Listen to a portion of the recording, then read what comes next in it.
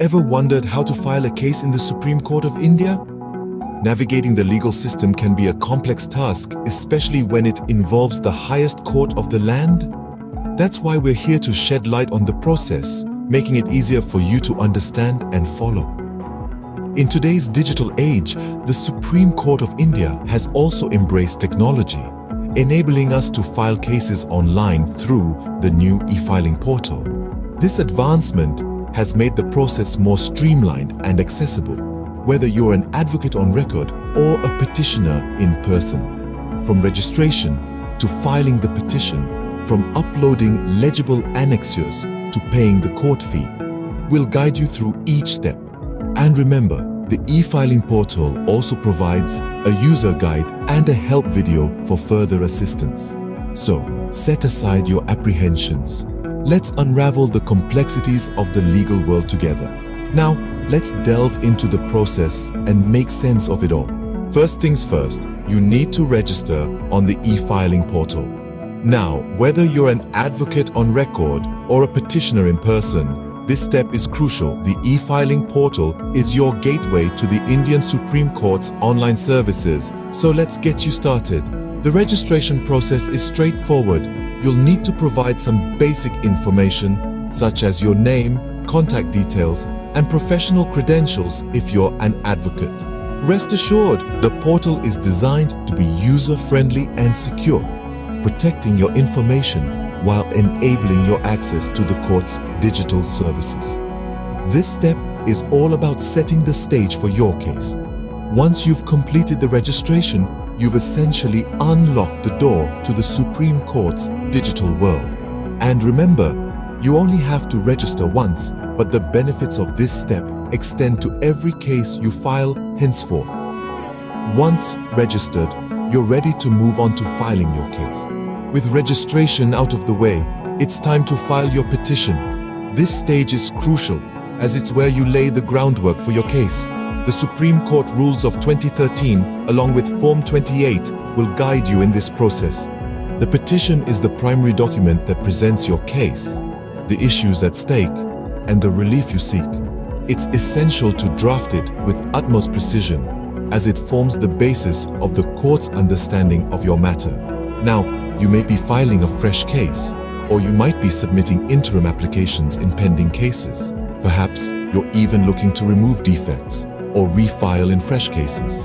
Regardless of your situation, the process remains largely the same. First, you'll need to carefully fill out Form 28. This form, as specified by the Supreme Court Rules 2013, is your key to filing a petition. It's a comprehensive document that includes sections for all necessary details about your case. It's important to remember that every detail counts. From the names of the parties involved to the facts of the case, the nature of the relief sought, and the grounds on which it is sought, each component must be articulated clearly and accurately. It's worth noting that while this process may seem daunting, it's also an opportunity. This is your chance to lay out your arguments, to present your case in the best light, and to set the stage for what comes next. With your petition filed, we move on to the next step, which involves annexures. Annexures are an integral part of your petition. You see, these are the supporting documents that validate your case. They are the substantive evidence that you present to the court. They can be any type of document, such as an affidavit, a certificate, a photograph, or any other type of official record that supports your case. Now, here's where it gets a bit technical. These annexures need to be legible and filed in a separate PDF format. You might ask, why PDF? Well, PDFs are a widely accepted digital format. They maintain the original layout and formatting of the documents, irrespective of the device or software you view them on. Remember, the clarity of your annexures is paramount. The court needs to be able to easily read and understand your documents, so ensure they are clear, well-organized, and labeled correctly. With your annexures filed, we're getting closer to the finish line. Now, it's time for the relevant application and the all-important court fee. Once you've successfully registered, filed your petition, and attached the necessary annexures, the next crucial step is filing the relevant application. This application is not a one-size-fits-all. It varies depending on the nature of your case, so it's essential to pick the correct one. This is where the Supreme Court rules of 2013 and Form 28 come into play, guiding you through the specifics of your application. Remember, each case is unique, and so is the application associated with it. Be precise, be accurate, and follow the guidelines.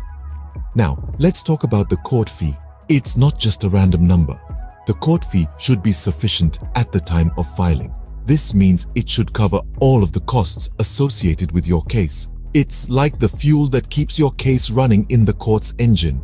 Don't underestimate the importance of the court fee. It's not just a formality, but an essential part of the process. Paying an insufficient fee can lead to unnecessary delays or even the dismissal of your case. So, be meticulous, be thorough. Make sure your application is correctly filed and your court fee is fully paid. This is your journey, your case. Every step you take brings you one step closer to the resolution you seek. With your application filed and court fee paid, you're all set. And there you have it, the process of filing a case in the Supreme Court of India. Let's take a moment to recap. First off, you need to register on the e-filing portal if you're an advocate on record or a petitioner in person. Following that, you file your petition, adhering to the Supreme Court rules of 2013 and using Form 28. Remember, this is where you can file fresh cases, interim applications in pending cases, and even the removal of defects or refiling in fresh cases. Then, you ensure your annexures are legible and filed separately in PDF format. Next, you file the relevant application and pay the necessary court fee. Always keep in mind that the e-filing portal is your guide. It provides a detailed, step-by-step process for e-filing. And if you need further assistance, there's a help video and manual available on the portal. Remember, it's a process that requires attention to detail, but with this guide, you're well equipped to navigate it. Good luck!